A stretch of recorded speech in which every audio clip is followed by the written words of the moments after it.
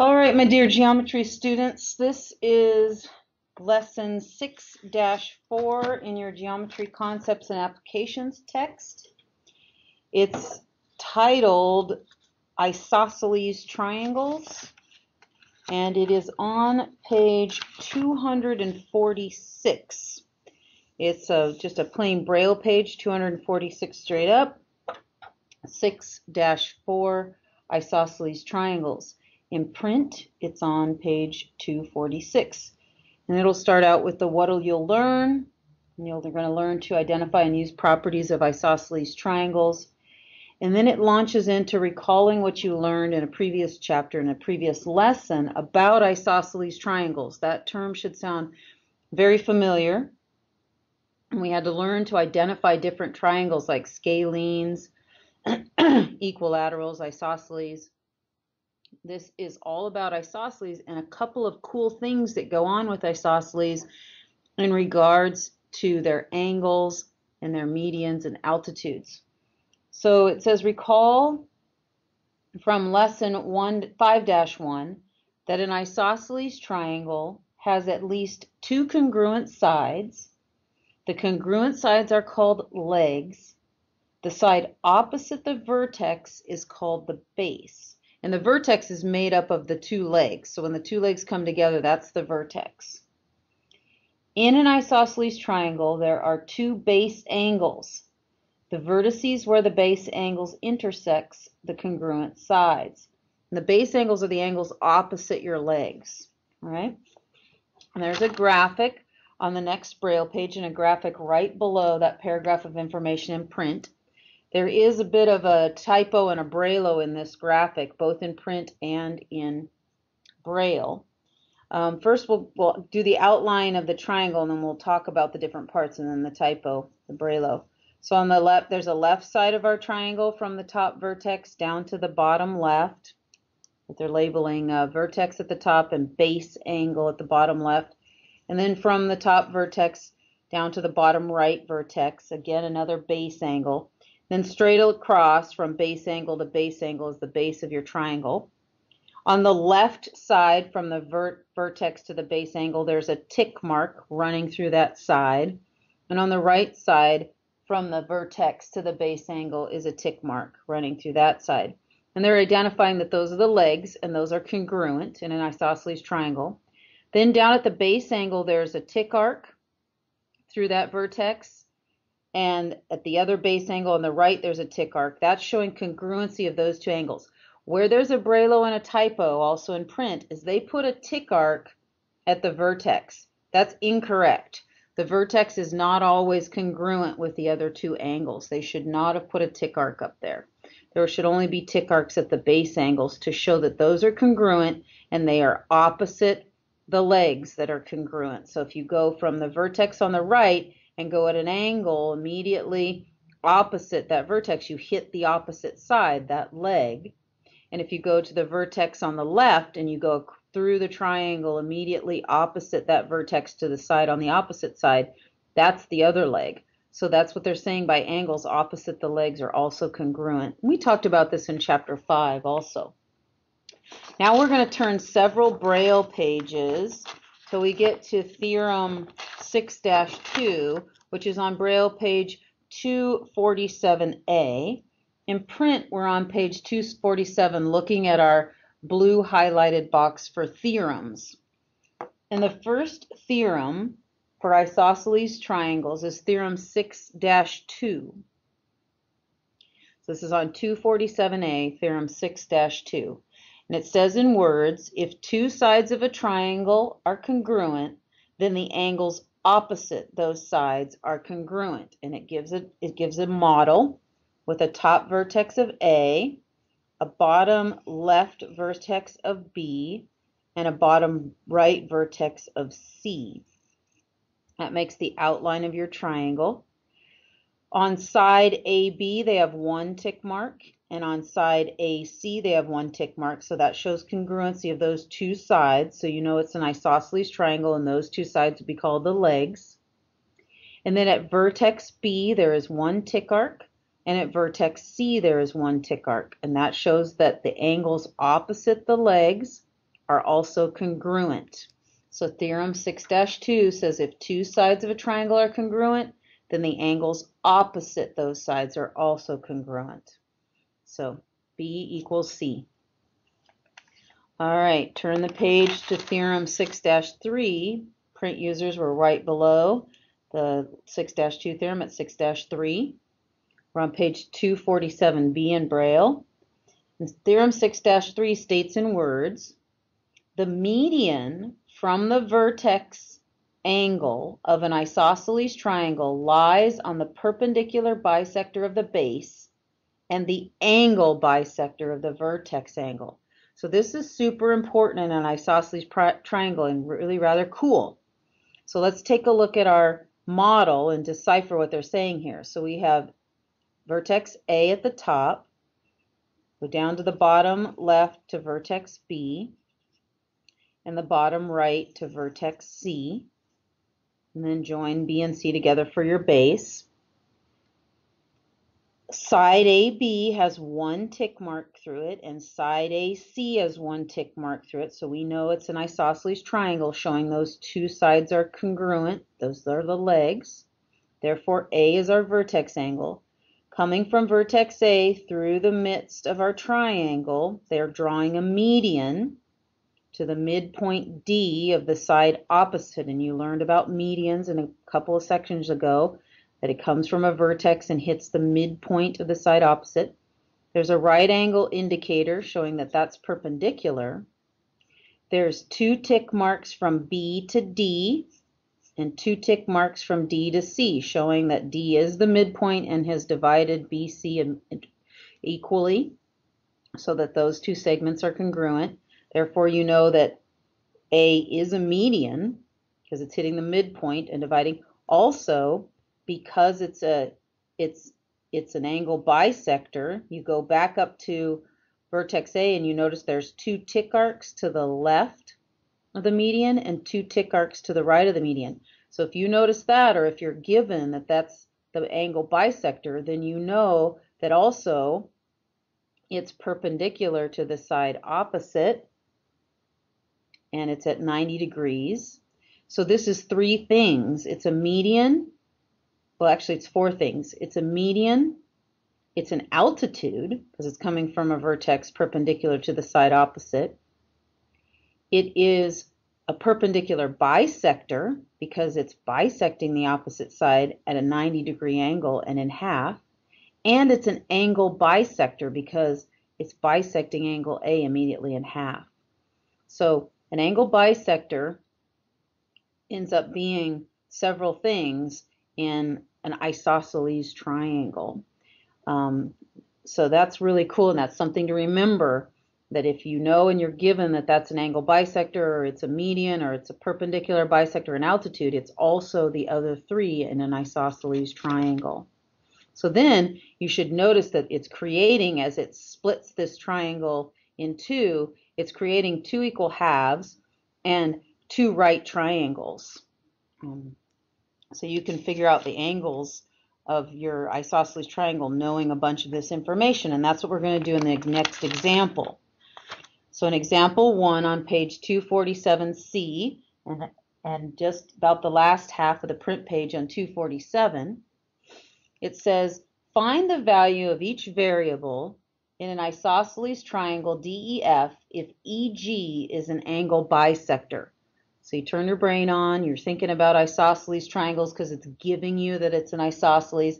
It's also giving you that a segment is an angle bisector. You turn your brain on about what you know about angle bisectors of isosceles triangles. They don't just split the vertex in half, but they're also perpendicular to the base. They're splitting the base in half. They're perpendicular to it, so they're at 90 degrees. All that should kind of be intuitively rolling around in your mind. Now take a look at the drawing and kind of decipher it via the drawing. So we have vertex E kind of pitched up towards the top right, and then you follow that down to the left to vertex D, and then from E you could follow that down to the right to vertex F, and then you could join D to F for your base. And then it's saying from E to G. So you go back to your vertex E. It says EG is an angle bisector. So you know that this line going through the midst of your triangle is an angle bisector. So you know it's splitting E in half, even if it may not kind of look like it. You're being given that it does. So knowing that it's, because of theorem 6-2, knowing that it's an angle bisector, you know that it's splitting E in half. It's of an isosceles triangle because you were given that, but also on your drawing, it shows that side ED has one tick mark and side EF has one tick mark. So we know a bunch of information about this triangle just based upon that EG. We know that EG connects with the side opposite DF at a 90-degree angle. So both sides of EG are 90 degrees. So we have 90 degrees in one of our little triangles and 90 degrees on the triangle on the right. On the triangle on the left, the DEG triangle, in the D vertex, it's saying that that is X degrees.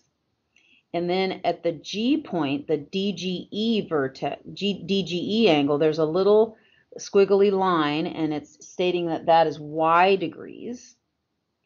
And then all the way over to the right, so our other triangle, EGF, it's indicating that at vertex X with the little squiggly line, that that is 49 degrees.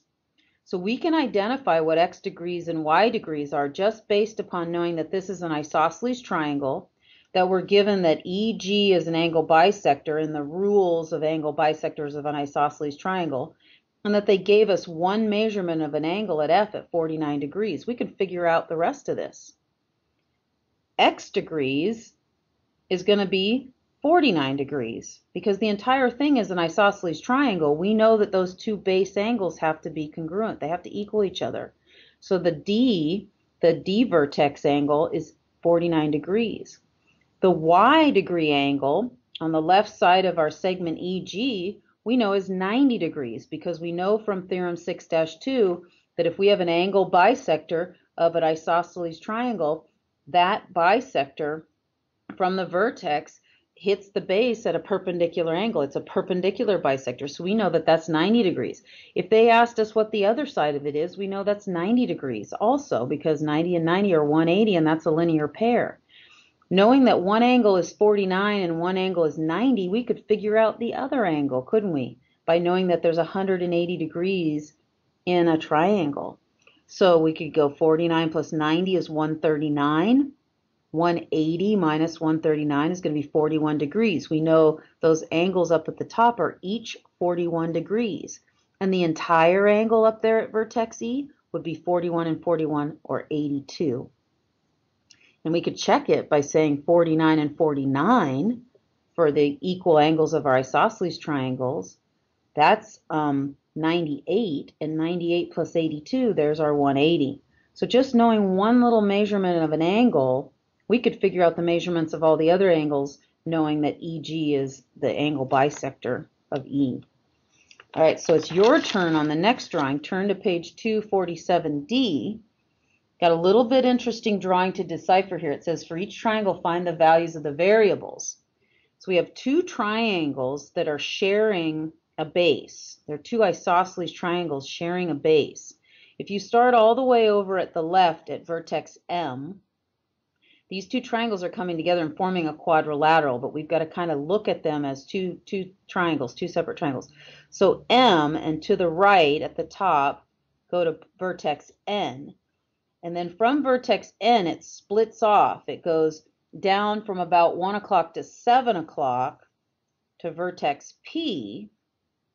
And then from P, it goes back up from about 5 o'clock to 11 o'clock to vertex M. So there's one of your triangles, M, N, P. From M to N at the top, it has one tick mark through it. And from M to P, M at the left, P at the bottom right, it has a tick mark through it. So you should notice that this is an isosceles triangle. MNP is isosceles. MN and NP are the legs, and M is the vertex. At vertex P, they have a little squiggly line indicating that the measurement of that angle there is 65 degrees. So if you know that measurement is 65, what do you know about the measurement of vertex N where they're saying it's x degrees? By definition of isosceles triangle, you should know that that's 65 degrees. Now, if you start at N, and it's at about the 11 o'clock position and go to about the 5 o'clock position to the right, you get to vertex O, and then go back to vertex P. You have a smaller triangle, NOP, sharing that base, NP. That's on the right. NO, the top right there, has 2 tick marks through it, and OP has 2 tick marks through it. So now you have another isosceles triangle. NO, 2 tick marks, OP, 2 tick marks. You know O is your vertex angle. Therefore, you know your base angle is at that vertex N, and your other base angle is at that vertex P. Now the Braille's a little funky at the vertex P, and it's saying that that is y degrees. And then back at N, there's a little light squiggly, and they're pointing out to the right of the triangle and saying that that's 50 degrees. Well, knowing your isosceles triangle rules, you know that the base angles have to equal each other. So if that angle is 50 degrees, what's the y degree angle? 50 degrees. So that's pretty simple, but it's the drawing that you have to make your way through and noticing that they're isosceles triangles. Turn the page to 247E. Braille users were immediately looking to the right. This is your turn problem B.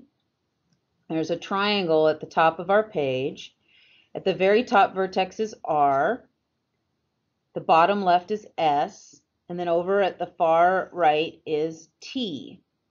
So this triangle in a sideways orientation. From R to T is 1 tick mark, and from S to T is 1 tick mark. So your brain should click in, I've got an isosceles triangle. So my vertex is T. From T through the midst of the triangle, they drew a line, and there's 2 tick arcs on each side of that line at vertex T. So that's indicating that that line is an angle bisector. So your brain should kick in and go, ooh, angle bisectors of isosceles triangles. Those are really cool because I know then they're perpendicular to the side opposite. They're a perpendicular bisector of the side opposite. They're the median. It's the midpoint of the side opposite. It's the altitude. All these things are going on because you're able to decipher that it's the perpendicular, or it's the bisector, the angle bisector of T because of those 2 tick arcs up at vertex T. So then we go at vertex R, it's saying that that is y degrees. To the bottom of our median, or our angle bisector, they're saying that's x degrees. And then at vertex S, they're saying that that is 70 degrees. So engaging your isosceles triangle theorems, if vertex S is 70 degrees, then what is vertex R? 70 degrees. So the y degree angle is 70 degrees. If this is an angle bisector extending the median from vertex T through our triangle to the side opposite, we know that's a perpendicular line segment. So the x degree angle is how many degrees? 90 degrees, because the definition of perpendicular means a right angle or a 90-degree angle. So there we just figured out all the angles. Knowing those, we could figure out even angle T, because we know that S is 70, x degree would be 90, 70 plus 90 is 160. We know there's 180 degrees in a triangle, 180 minus 160. We know that that little angle up there at the top is 20, so the other side of the angle's got to be 20. So the entire vertex at T is 20 plus 20, which is 40. So we just knowing that this is an isosceles triangle and that the S degree angle was 70, we were able to deduce the other measurements of the angles. All right, so the next couple of pages suppose that you draw 2 congruent acute angles on 2 pieces of patty paper. Patty paper is like the paper that you put between frozen hamburger patties at a restaurant. And then it says if you rotate one of the angles so that one pair of the rays overlaps and the other pair intersects, it asks you what kind of triangle is formed. And so it shows the angles, angle Y on the first little piece of patty paper It's a little square, and then it has an angle Y in the midst of it. And then it shows an angle Z on the second little piece of patty paper. And then it shows rotating rotating the patty paper and overlapping each other, and it creates these two angles that overlap each other. And you're supposed to determine that if you have the same angle, you have the same base angles, so therefore you're going to get an isosceles triangle because those two angles are congruent, and two base angles, then the side opposites are the two legs, and they're congruent. And that's what they want you to deduce from this exercise, that you would get isosceles triangles, that angle Y and Z are congruent, so they are congruent on your triangle, therefore they're creating an isosceles triangle. So that brings us to theorem 6-4, which is just the converse of our original isosceles theorem, where it said if we have two congruent sides, we're going to have two congruent angles opposite those sides. Now we're going to say the converse, and this is what we learned back in chapter 1 and 2.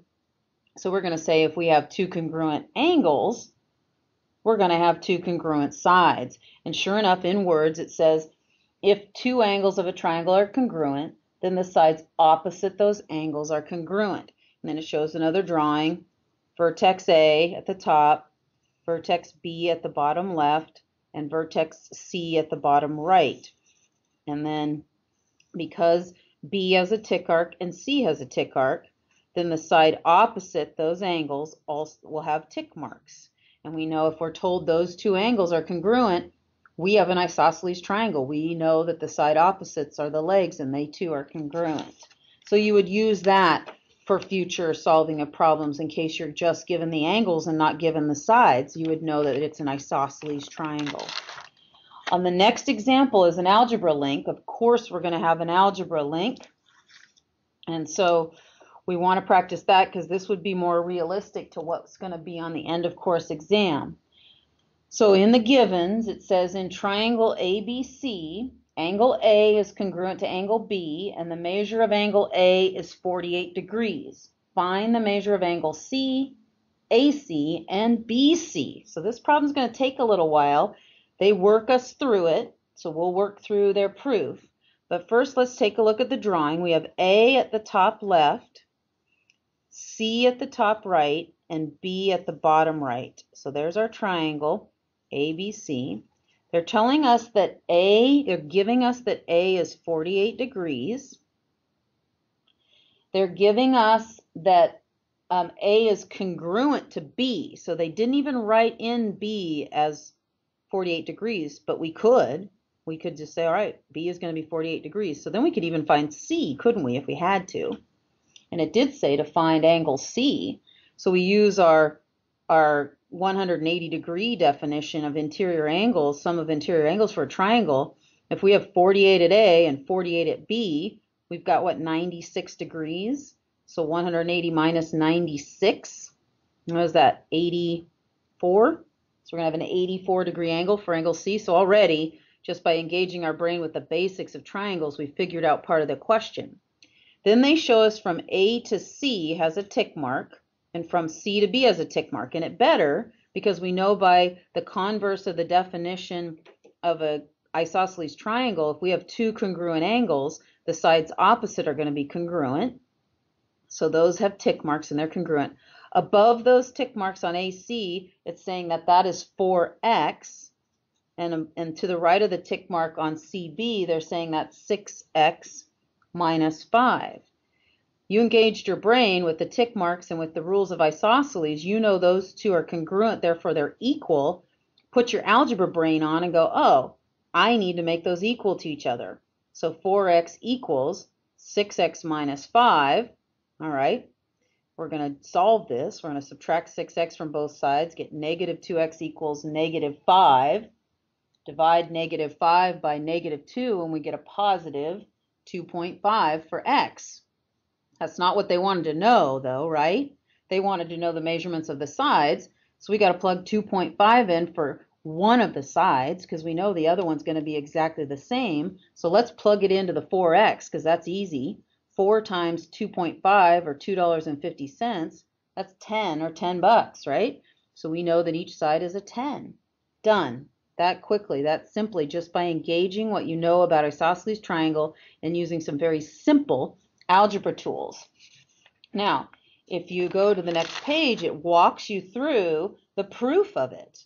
All right, so let's walk through that, because that would be something that maybe you might have to write out on the end of course exam. So it says the measure of angle A plus the measure of angle B, and that's the first lunch bell for middle school. Measure of angle A plus measure of angle B plus measure of angle C has got to equal 180, and that's the angle sum theorem, isn't it? From long ago, the angle sum theorem. The interior angles of a triangle add up to 180 degrees.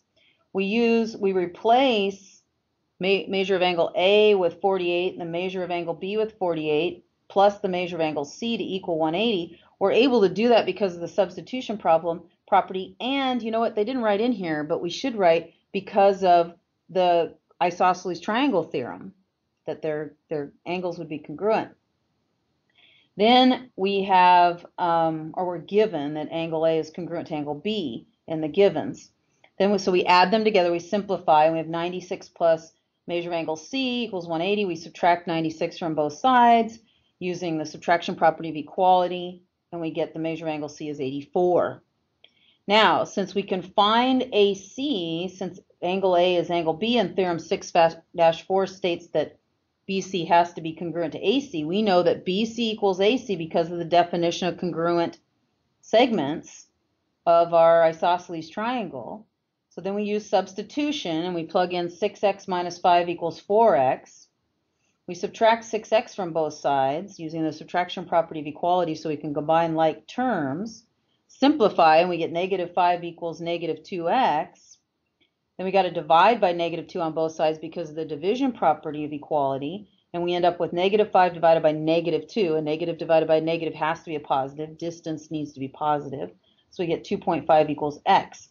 And then we have to replace x with the 2.5, so we could go 4 times 2.5 is 10, and since they equal each other, 10 would equal 10. But you could also replace the 2.5 into the 6x minus 5, and you would still get 10. 6 times 2.5 minus 5, you're going to get 10.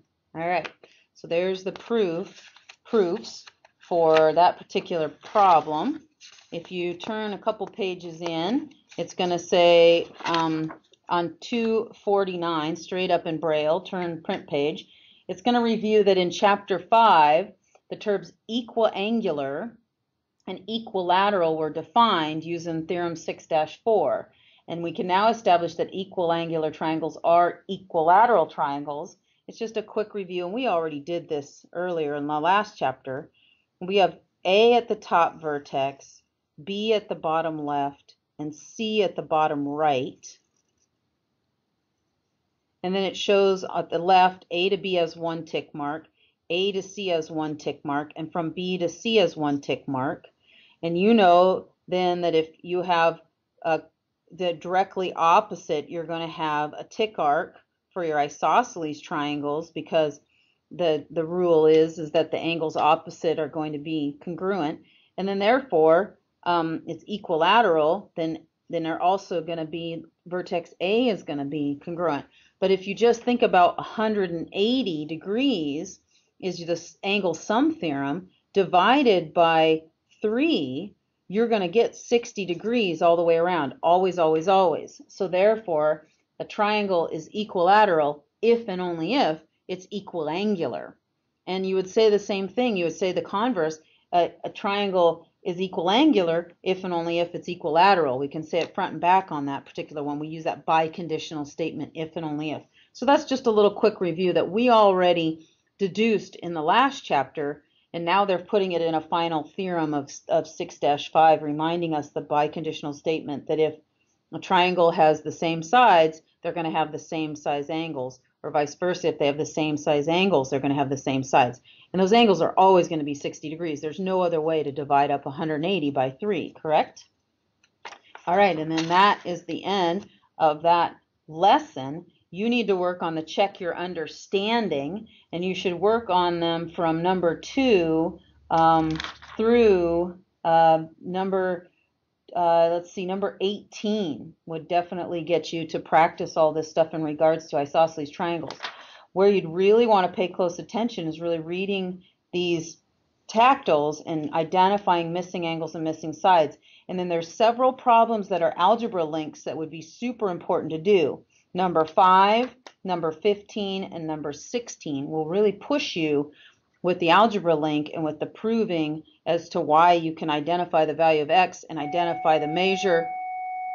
That's the second bell for lunch. Identify the measure of the angles that are missing and the sides that are missing. All right, that's the end of lesson 6-4. Review that as many times as you need to and do the check your understanding problems to make sure you got this. We'll see you in the next lesson.